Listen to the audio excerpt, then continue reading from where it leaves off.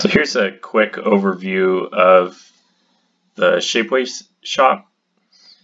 So the first thing that you're going to need to pick is the modular chassis unit, and I've got options for CFX, Profi, and Verso.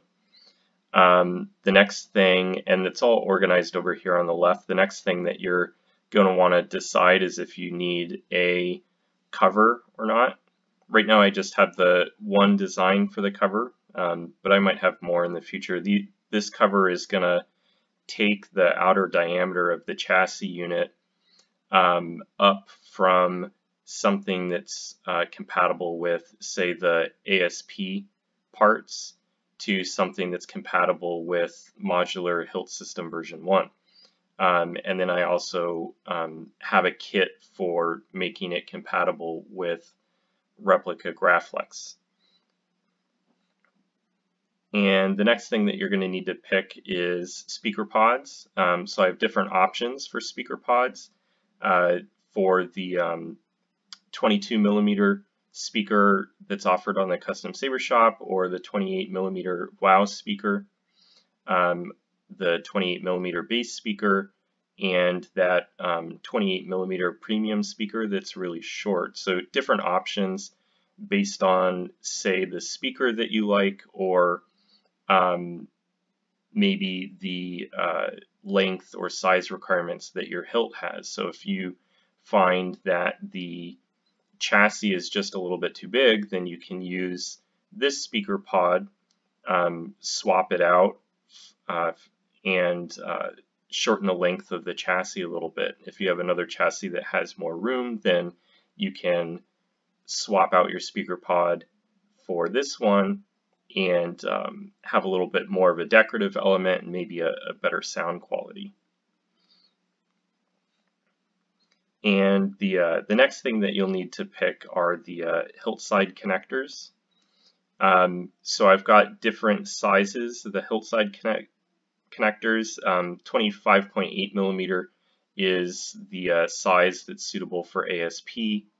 31.8 millimeter is the size that's suitable for most modular hilt system version 1 body pieces, and then the 28.9 millimeters are going to be the ones that are suitable for some of the modular hilt system V1 parts that have a slightly tighter inside, like the ribbed sections and grenade sections.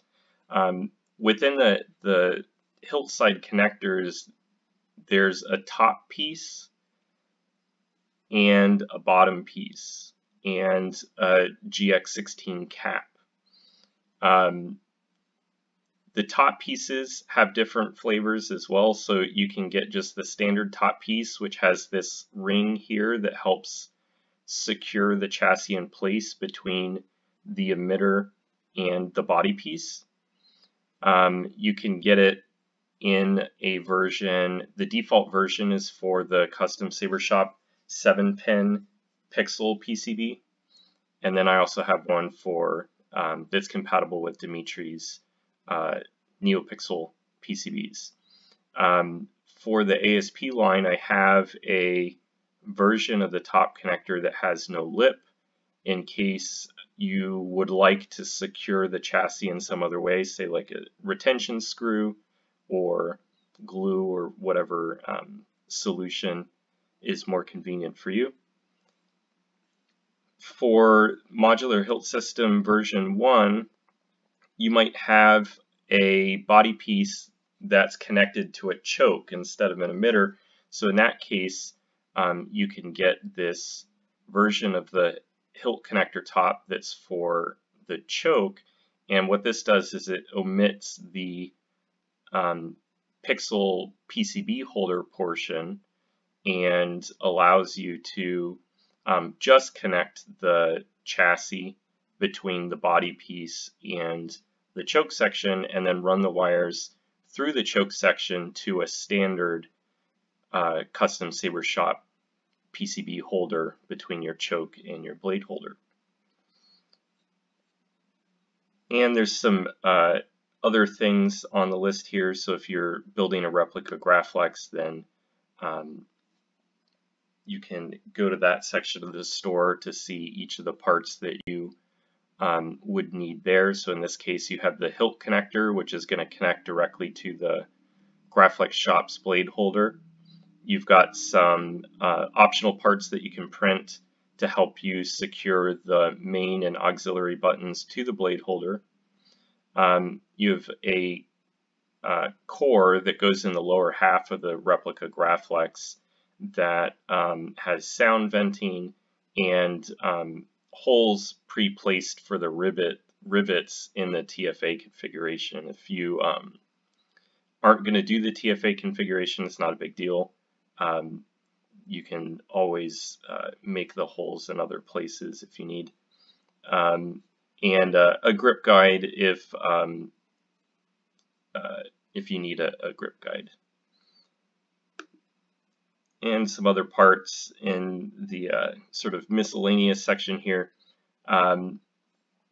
Pin cap for helping secure the custom Saber Shop PCB, pixel PCB. That's going to friction fit the PCB into the hilt connector top so that it's secured in place. If you're using the Dimitri's NeoPixel solution, he's got his own ring that will secure it in place, so you'll need to get that. You could get that off, say, the Saber Bay or from Dimitri. An optional front cap piece, sort of decorative piece for the chassis unit. Some spacers in case the locking ring on the hilt connector top is not thick enough. You can print these in plastic or you can print them in a TPU so that they're a little bit squishy and you can have a little bit of play in how thick they are. You could also find an O-ring, so you don't necessarily need to buy these. If you're not going to use an OLED, there's a decorative vent that you can put in place of the OLED so that it still looks nice, and different decorative switch covers in case you're not going to use, especially on the ASP parts that have the 12mm AV slot. If you're not going to use both of them, say if you're going with a dual tactile switch solution, something nice that you can put over one of them that still looks inverse.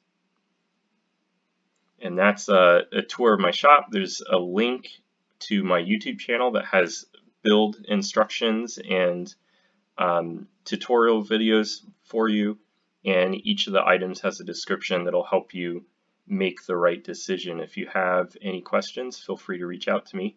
Thanks.